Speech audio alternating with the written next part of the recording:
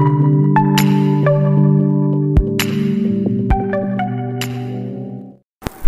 alaikum dear students, this is your subject teacher Ms. Javeria Gill, and we will continue with the rest of the topics of our previous class in this week 5 and 6, and our week 5 and 6 topic is transpiration. First we have to discuss what actually transpiration is and how it takes place in plants. We know that roots absorb water and minerals from the soil, but most of the water absorbed is lost in the form of water vapor into the air. This process is called as transpiration. Now the question is how transpiration takes place in plants. In plants, the water required is absorbed by the roots from the soil with the help of root hairs by a process called osmosis. The water is further transported upward through the stems to the leaves through xylem tissues, which act as pipeline.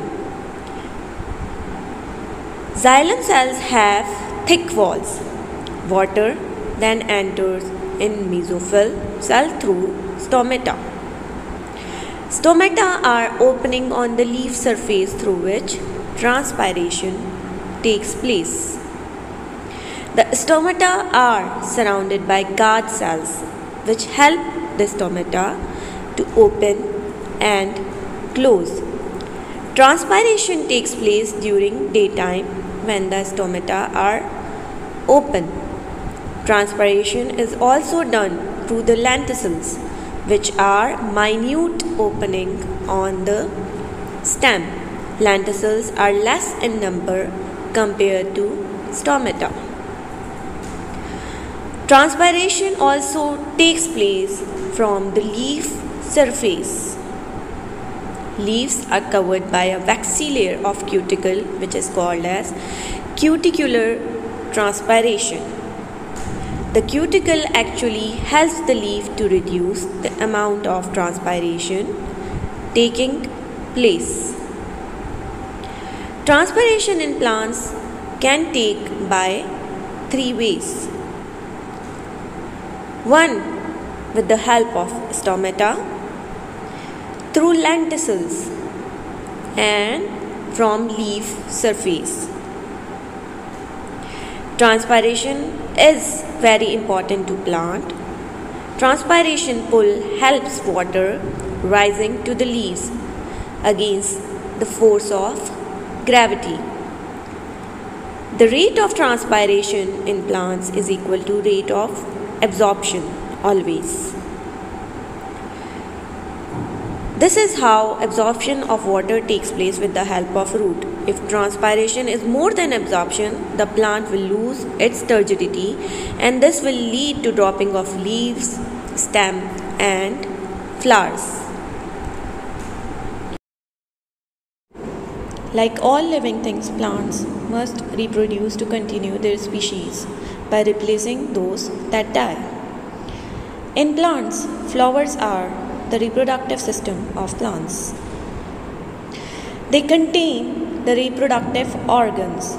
The male reproductive organ are called stamens, and those produce the male reproductive cells or gametes contained in pollen grains. This is the diagram of a male reproductive organ.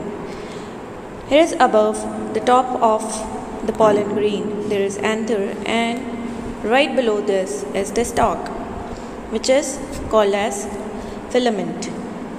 Whereas the female part of flower is called carpel or pistil, and they produce gametes called ovules inside an ovary. For reproduction to be successful, pollen grains and ovules must be brought together through a process called pollination. This is the picture of female reproductive organ, where on the top of a sticky material is present, which is called as stigma. The process of reproduction in plants, passing on of characteristics. Plants reproduce both sexually and asexually. Sexually through flowers, which are the reproductive parts of the plants. The transfer of pollen grains from the stamen to the carpel is known as the process of pollination, and this pollination can take place with the help of insects. Insects such as bees visit flowers to collect nectar and pollen for their food. The shape and structure of the flower means that while the bees are collecting food, their hairy bodies becomes covered in pollen grains. After that, the fusion of pollen grains with the ovules in the ovary is known as fertilization. Fusion of both male and female reproductive cell is called as fertilization. The fertilized ovules becomes the seeds. Now that was all about your topic, plants and their system.